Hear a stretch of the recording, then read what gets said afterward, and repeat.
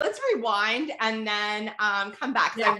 I want to come back to what led to you leaving, other than like, that's awesome. And then actually I want to hear some like practical things of things that you were thinking about leading up until like preparing to leave, because I think that that's something that is so unique to your story. But first, Katelyn, what was your path to becoming a designated accountant? And let's go before starting articling, but after, I don't know, the toddler years, somewhere before that started. Somewhere in there. Yeah. Oh man, I think it was my mom. I remember this. I was into like the expensive jean phase of my life as a teenager. And I was like, I'm going to buy these $300 pair of diesel jeans because it'll make me a better person. You really do. Yeah. Oh man, I still have them, by the way. I can't throw them out because I'm like, I worked for these. And she would say things like, you better get some sort of job that's gonna pay for this lifestyle of yours. And she always mentioned being a CA. She knew a lot of CAs. So it got in my head. And then going throughout school, I loved math. I loved sciences, and I thought maybe engineering or something with that. But then I loved people and business and stuff like that. As a kid, I would actually, this is great. To force my sister to play with me, I would steal her things, and then I would make her come buy them from my store in my room. And then I would like keep a chart of accounts of things like I was an accountant probably from a young age. Maybe that's where my mom got it. Yeah. I love that. She was 6 years older than me and she didn't want to play with me. I'm like, well, if you need your scissors, you've got to come get them. That's good. That's good. Yeah. That's a first. That is really good. So then university, I didn't really see, business just made sense to me. Accounting was hard. I remember that first year. It was really hard. And then I pushed through. I had a group of friends that were doing with me, and they were all of like mine. So it just seemed like I was on the right path. How did you push through? Like, were there any tactics? Honestly, it was the people I was with, probably. That's been like a theme of my life, I think. Not to get too deep, but the people around you going through the same thing, you can kind of empathize with each other, help each other out. It was like a group of 5 of us that have known each other since junior high, who all wanted to be, accountants. And the other thing I would do, and I'm a pretty bad procrastinator, and Sam knows that, but I wouldn't work my ass off all the time. Like I just had fun. Okay. I needed to have fun, or else I needed the balance. So pushing through was like working my ass off sometimes, but also just letting it completely go others. Yeah. What were you doing when you weren't working your ass off? I was like, do you want to ask that? No. Hey, all good. Yeah, we were, there was like 2, university bars that we frequented, but a lot of the times it was just at each other's houses. I remember specifically one of my guy friends was just obsessed with Metallica for some reason. Oh, yeah. And we would just hang out there. He put on the DVD of Metallica's like live concerts. I can't listen to them to this day. And we would just hang out and talk about anything but university. Yeah. Yes. Just chilling. Yeah. Just disconnect. Cool. And then when did because you went to University of Alberta in Edmonton, correct? Yeah. Yeah. So when did you have to declare that you were an accounting major? Second year. So you had to get into business. First year was like, undergrad, or sorry. Yeah. You had to get, first year was the year that you had to get like good grades to get into business school. And then first year business, you had to declare your major. So that it was just kind of known to me that I was going to do that. I've questioned it many times, whether I should have done it, but like talking to you and knowing my life now, it was good. It was a good decision. Yeah. Yeah, no, questioning is good, right? Yeah. I never want to live life where I'm just like not questioning. I'm just like, no, made this decision. I turned right. I must keep going straight. Like Totally. eventually the world will come around, but I'm not going to go back or question. Like, yeah. I thought business law for a while. I loved law. Yeah. And then I was like, honestly, I wasn't motivated in it. I could just, they were all multiple choice exams. And I was like, well, I'm not even going to study. I'm just going to chance this. Such a jerk. Yeah. What was your best accounting class in university? Like your best or favorite? My favorite? Weirdly, I really liked management accounting because I'm so detailed. Yeah. So I really liked that. All of my financial accounting ones were so hard. They were so hard. They really are. I'm like cough, Sam cough. Like I feel like you're probably that person to a lot of people. Like my professor's name was Loretta, and she's known as being like one of the hardest professors. But yeah, well, and it's funny because I sometimes talk with like our grads after, and I'm like, hey, do you think I was hard? Do you think the material was hard? Like, what do you think both? And of the people, so non-scientifically, they're like, your class was the first time that I realized that the prof and the material can be separate. So you can like either not like one and like the other. But they're also like some can be really hard, and just knowing that like it's, they were kind, like better with you, but it's still really hard. I was like, yeah, like this shit's not easy. Like it's not. Yeah, you're right. That's a good way to do it, is separate it, because it's just the nature of it. It's hard. And perhaps earlier on, like first and second year, or like intro, maybe like a couple other, like maybe audit, but like at some point, financial reporting, you got the standards, like they're not easy standards, and they're not intuitive. It's another type of language. So true. So true. IFRS, when I have to get in there, I'm like, oh, I don't want to. Which is funny because what you teach for the CPA Western School of Business is, in my opinion, like I taught it when I was there, but now at university, like I'm audit and assurance, the standards I would say are evolving faster than IFRS now. And you need to know the IFRS in order to audit it. So like, I would say that you have a technically more demanding position. Like, that's true. What you teach. I know. No, it's true. I think people get surprised when they get to audit and insurance in the CPA program, how financial reporting heavy it is. But it's the nature of it. Like you're auditing risks because something is going wrong. And you need to know the standard in order to know what the risks associated are. So like my little pitch to like, I'm like, hey, like everybody, all the stuff is equal. We're all good. But like without financial reporting, there is nothing to audit and there's nothing to tax. So so we need it. So we win. Spend all your time. No, it's not a competition. Okay, cool. And then did you do any, because it's not a mandatory co-op program. So how did you work during school? Did you have, or was your graduation date, like how did you kind of make that transition? Yeah, so I did co-op in Edmonton, so U of A. And then, but even before that, I always worked. I worked from when I was like, as soon as I could, like, I think it's 14 or whatever, really, when you're supposed to start. I can't remember. I worked when you're allowed to start, not when you're allowed to start. I think that's supposed to. Sorry. No. In my family, it was supposed to. Yeah. Get out of the house. You have $300 jeans to buy. Yeah, exactly. An investment. So co-op was just something that I wanted to do to ensure I had a job at the time, because jobs were like really hard to come by at the time. So I got into the co-op program, did that, and then asked for a transfer to Calgary in the end. But all through at university, I worked I always worked customer service job. I don't know why. I'm not good with like whiny people.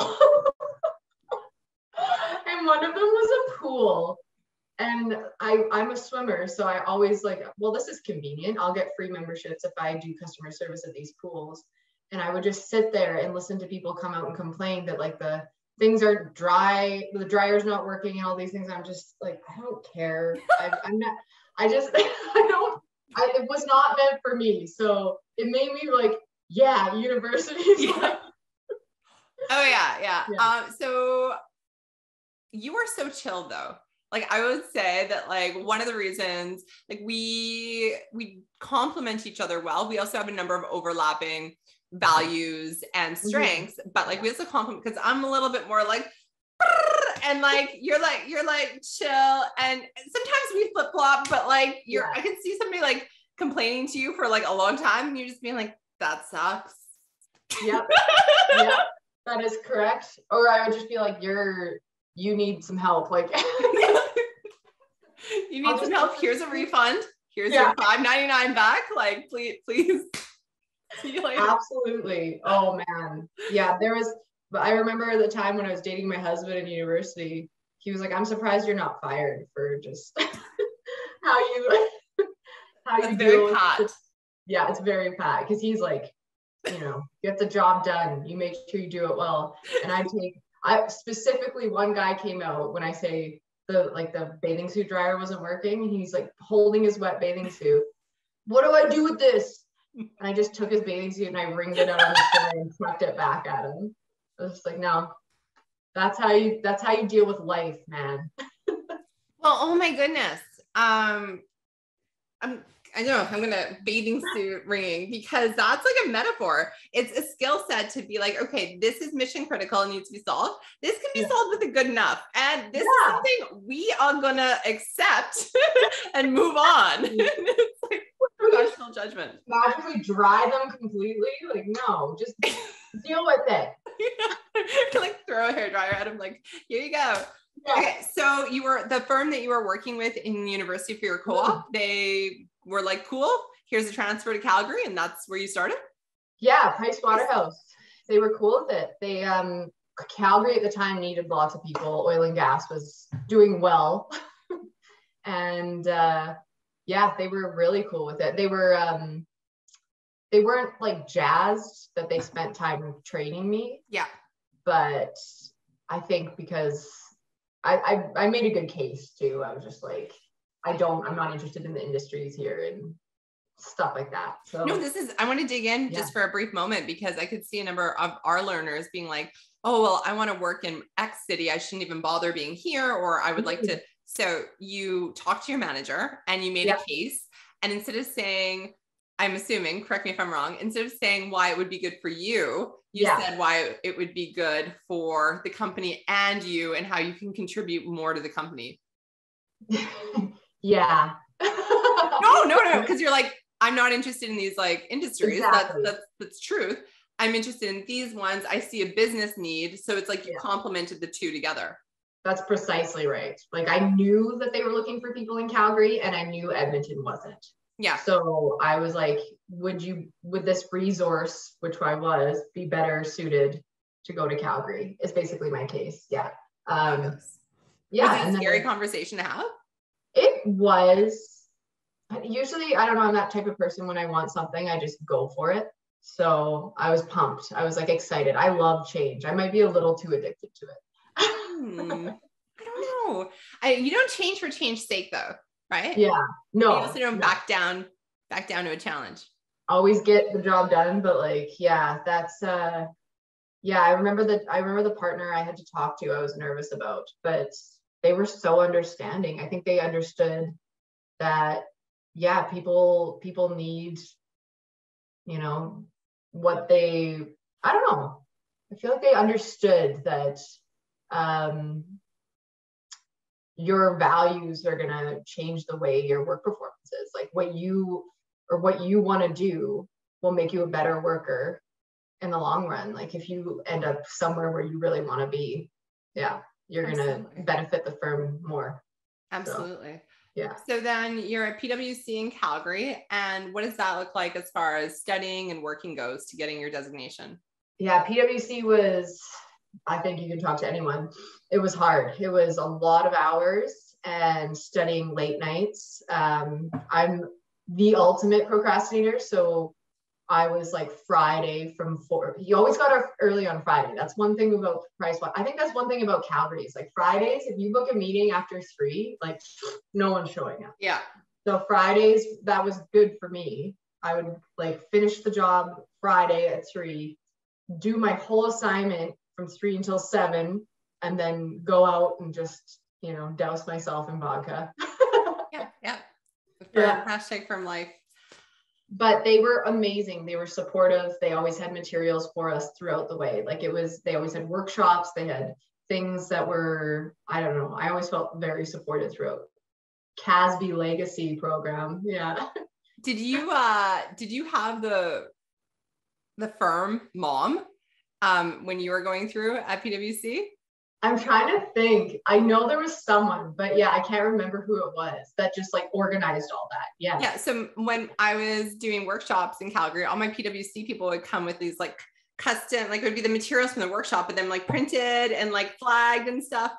Found, yeah. And they're like, we have this woman at work and she's like our CPA mom or CA mom, and she prints all the materials. So she was around too? Yeah, she was around. I just can't remember who it was. Why am I blanking? It might have changed too by the time I was there, but I don't know. It was we always had coiled books. Like I still kept them because some of them were they had like personal tax books that I still reference sometimes. Yeah. So they just had someone handling that for us. And well, and like, it's a good thing to kind of point out that, you know, we always think that people that contribute to different things or make these like grand gestures, and not saying that wasn't no time, because that was, you know, considerable amount of time and steadiness, but it's like, you know, that the small things can really be the big things sometimes. Huge. Like when we found out, like my husband was at Deloitte, that they weren't getting that kind of treatment, we were like, thank you so much, because I just show up to like my module workshop. I've got everything I need, and like I don't have to think about a thing, and I'm usually hungover, so it's perfect. Yeah. Oh my gosh. One of the girls, like I don't think she went home after her Friday night, and she went to the workshop, and she's on one side of me, and then another girl like that didn't know her was on the other side. And there was one person, like our session leader walked by, like the instructor, and this girl was like, I think our session leader's drunk. And I'm like, no, it's that person. And then she like walked by and was like, oh, whoa. Like it was wafting. A distillery. Oh yeah. Not glamorizing anything, because, you know, it's just one of those realities that it's hard. You know, it's hard, and different people cope in different ways, and not judging, but also not saying that that's the only coping mechanism out there. Totally. I think running up a mountain, you know, if I could go back in time, I'd be like, go run a hill, Samantha, like just go. Holy shit. I would too. I'm like, try working out once, Katelyn. That might help your mental state. But I'm like, no. I can't leave my desk. Yeah. No, I think that what's really cool now is seeing with the kind of, I'm going to say post-COVID, but we'll see, like the all of the values for work-life balance, travel, or work-life integration, or like, oh yeah, like I can achieve my goals, but I can also do what I want. I think like I'm really liking how it's being reflected in some of the workplaces. I think that at times, perhaps some people may or may not expect all of that now. So it's a tricky balance, because it's like, yes, go work towards it, but also realize that they're corporations making money. So if you can demonstrate your case, if you can demonstrate that you're going to do a really good job, and you've already done a good job, you have a history of it, and you're like, hey, I would like to go, you know, for 4 weeks, and I realize I have 2 weeks vacation. So can we either arrange something where I'm working remotely, or where I can take some unpaid time off? Like it's like a bank. You can't take a withdrawal without making deposits first. Totally. Like I was actually thinking about that, because currently looking for, you know, maybe a job to fill a bit more of my time right now. And there's always that period of time you do have to prove yourself first. Like you have to make that deposit. And I think that's a little bit lost with what's happened with COVID. People just like want this balance right away, which I'm all about balance. Yeah, completely. But you do have to, you know, make sure you're trusted before that. Trust is huge. And then once you get it, hopefully you have the flexibility after that. Well, yeah, once you establish it, I feel like then it's a conversation. Whereas before, like Totally. the first little bits, everybody, both sides are working out the other people. Like they're like, can I trust you? And you're like, can I trust you? Can I trust you? Can I trust you? And it's a trial period for